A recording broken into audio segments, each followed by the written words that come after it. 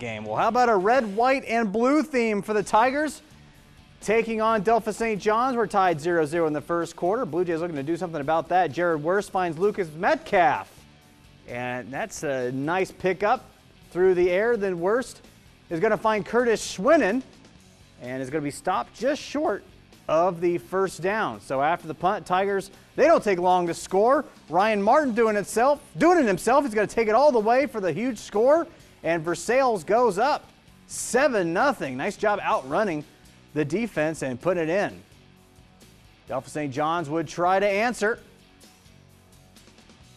Look at the celebration. They're really getting into it. Yeah, they are fired up.